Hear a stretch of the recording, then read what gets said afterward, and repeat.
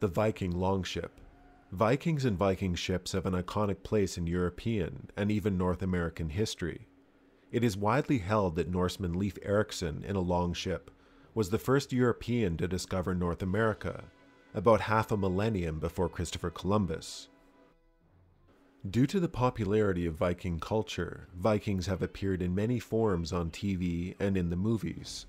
Some interpretations of Vikings and their ships are more exaggerated than others. Firstly, longships have a long history in Scandinavia, with their existence significantly proven through archaeology. This style of ship, with a shallow draft hull, long, narrow, and light, can be proven to exist as far back as the 4th century BC, and remained in use in northwest Europe until about the 13th century, when they were outclassed by newer, larger, and most importantly taller ships, which couldn't so easily be boarded from a longship, with the crew so close to the level of the water. We want you as a new recruit. Viking is a broad term given to Scandinavian seafaring raiders and traders that existed during the Viking Age, lasting from the late 8th century until about the mid-11th century. Vikings were not a homogeneous group. Some Vikings traded, some were settlers looking for new lands where they could become farmers and craftsmen. Vikings spread Norse culture to foreign lands, but likewise, through trade and even slavery, brought foreign culture home as well, notably Christianity. The Norse homelands eventually became the separate kingdoms of Denmark, Norway, and Sweden. Vikings didn't invent the longship. They further developed it from their Iron Age ancestors, and took them far abroad, influencing European shipbuilding for centuries. The British Isles, for example, adopted many versions of the longship. Most longships have a length-to-width ratio of 7:1. They have a shallow draft and can navigate through waters only 1 meter deep. This allowed the longship to perform beach landings for raids, or to navigate rivers. Many of these ships were light enough that they could be carried onto land, which was useful if wanting to move a ship from one body of water to another. Longships could even be brought to shore and upended to provide temporary shelter. Early longships were entirely driven by long oars, while later ships used both oars and a rectangular sail on a single mast. Longships could reach speeds of 15 knots or 28 kilometers an hour. Sails were woven wool. Sails have often been portrayed as colorful, white and red. There is no evidence to suggest that white and red sails were the norm, but there is archaeological evidence that Viking ships were colorful.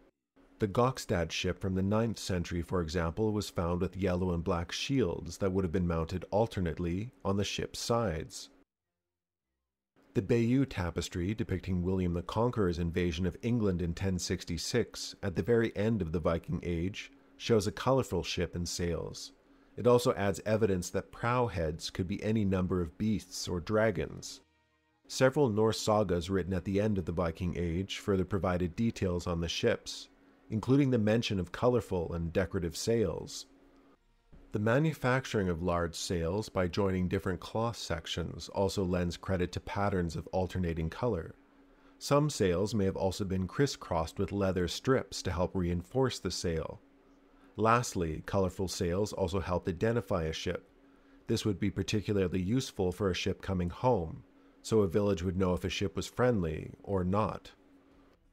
So colorful sails and frightening figures is one area where Hollywood does have a decent license to be creative. One classically wrong area is horned helmets, of which there is no evidence of. The hulls of longships were typically built from oak. They were clinker-built, meaning the edges of the hull planks overlapped each other and were nailed together. Early ships used tree nails or wooden pegs. Ships during the Viking era used iron nails. An 18-meter longship could use about 700 kilograms of iron nails. Spaces between the planks are filled with wool, moss, or animal hair, mixed with rendered animal fat, tar, or resin. Longships were always kept as light as possible, meaning no cabins and minimal decking, so the crew was exposed to the elements. Tents could be made on a ship, but men usually kept warm under an animal skin. Vikings did not typically voyage in the winter, with pillaging and trading starting seasonally in the spring. Food aboard a longship was typically dried or salted fish and meats, with cooking not done aboard ship. To drink, there would be beer, water, or fermented sour milk. Such fermented sour milk products are still sold in Nordic countries today, like filmjölk, also known as fyll. Often portrayed in the movies are Norse funerals where ships are burned. This would have only been done to honor a particularly great leader. Cremation was common and written about in Norse sagas. Men were to be burnt with their belongings according to the laws of Odin, and their ashes cast into the sea or buried in the earth. One of the most famous accounts of such rituals comes from Ahmed ibn Fadlan, a 10th century traveler from Baghdad. Fadlan, a trade ambassador with the Volga Vikings, documented his experience in detail with the Vikings, including witnessing a ship burial that reportedly involved human sacrifice. Most Viking ships were not burned or used in a funeral. However, some, to the delight of archaeologists, were buried intact with worldly treasures. The Oseberg ship is one of the finest examples of a preserved longship with artifacts ever discovered, with the bow and stern decorated with beautiful wood carvings. Sutton Hoo is a famous example of an Anglo-Saxon longship burial, which took place in the 7th century and included 263 luxury items that came from Europe and beyond. The larger the Viking ship, the more likely the Vikings who sailed it were rich. Vikings who raided typically split their spoils, with a chieftain or king taking a larger share. Raiders also typically didn't take all their spoils home. They would stop along the way to sell or trade goods. Vikings were also producers. Scandinavia had unique goods to trade, including walrus ivory, whalebone, and furs. Vikings were skilled artisans and craftsmen. Vikings were even traders between nations, picking up honey and wheat in England, trading it for wine in France. Vikings could make it through to the Middle East and North Africa via rivers or the Mediterranean to trade for silk or spices. Longships were built to pack as much goods as possible in them. There were, for example, no benches. Crews sat on their sea chests containing their possessions while they rowed. Longships came in a number of sizes and styles. Shipbuilders did not have codified building techniques or diagrams.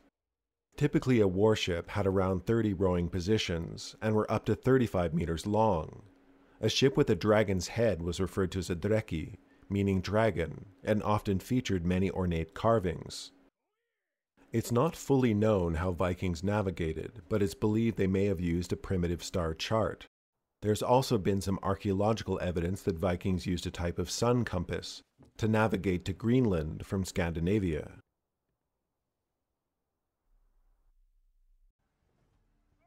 Alright, I'm Johnny. Thanks for watching. I hope the video was to your Viking. Now, hopefully you know why they call it Norse America. Anyway, as always, do take care. We'll see you next time, and have a nice rest of your day.